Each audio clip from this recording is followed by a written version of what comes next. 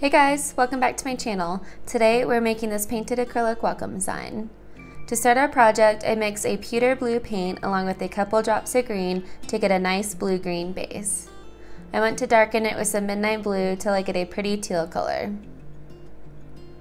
Of course, each sign is going to be a little different, so I just keep adding till I get the color that I want.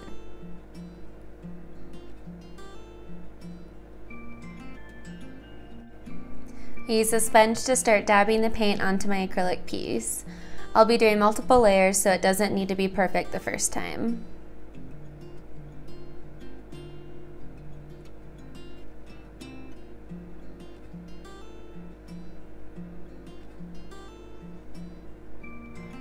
For the next layer, I add more midnight blue to the mix for an even darker look.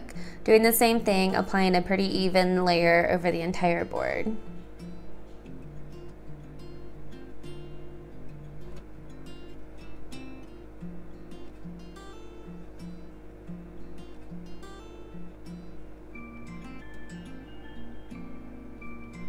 For an even darker last coat, I add black paint to the mix along with more midnight blue.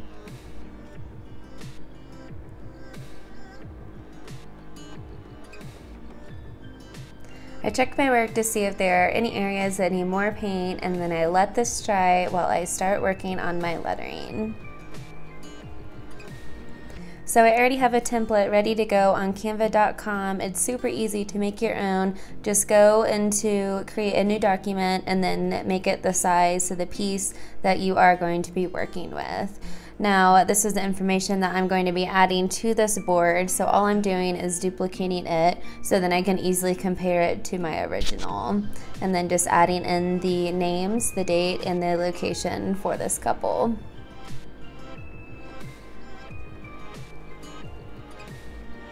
And the font is from Canva. It's called Emitha. I don't know if I'm pronouncing that right, but that is the font. And then you can also purchase that, I believe, on the web. If you're not used to working with Canva, just search that on Google and you should be able to purchase that.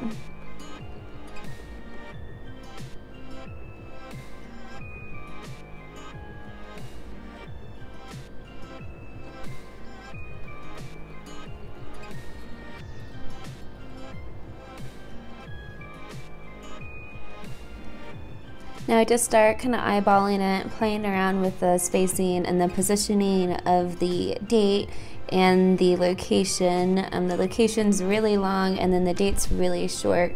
So I'm actually going to be going in and spacing out the letters to be a little bit wider, just to make that look a little bit bigger and more proportional on the sign.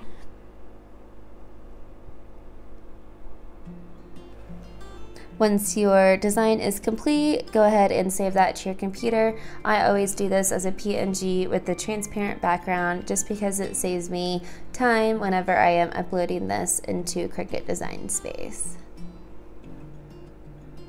Since I have downloaded it with a transparent background, it already recognizes all of the spots that it needs to be cutting, and so I don't have to go in to the software. Usually if you download like the JPEG, you'd have to go in and click all the spaces that you don't want it to cut. So that just saves a lot of time if you end up downloading it with the transparent background. You don't have to do any of that on Cricut Design Space.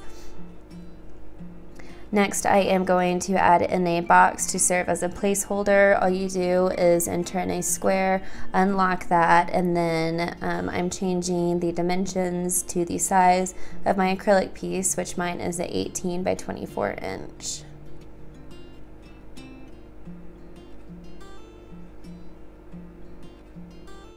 I drag that out to size and play around with the spacing until it's just right.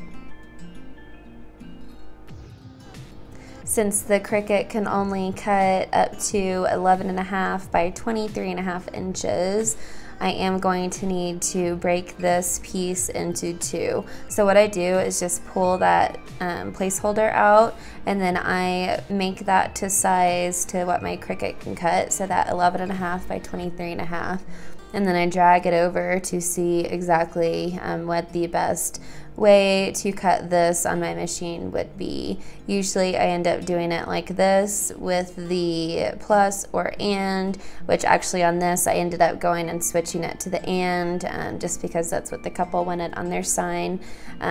So I include that with 1/2 and then cut the other half as one as well. So then it will cut on 2 different pieces, both utilizing the larger 24-inch mat.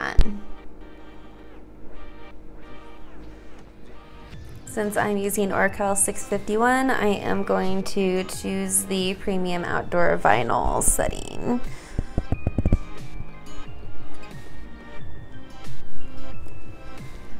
I just lay the vinyl onto my mat and use my Craftopia soft scraper to adhere that down. And let my Cricut maker make its cuts, and then it is time to weed the project. Just to make it easier for bigger projects like this, I do cut it into sections, just in case I lift something up that I don't mean to, like a dot on the I.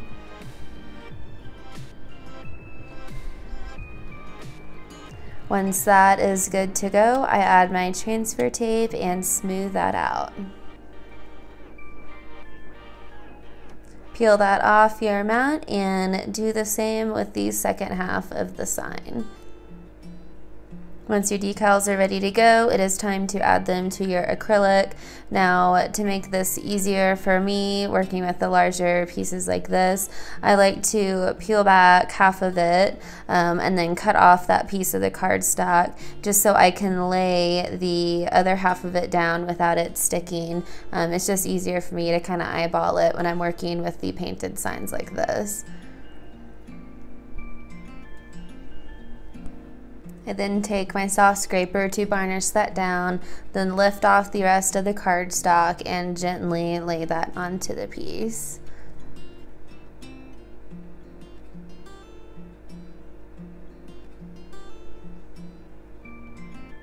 Peel off the transfer tape so it is out of the way for your next decal. This transfer tape is awesome for acrylics because it peels up without leaving a residue.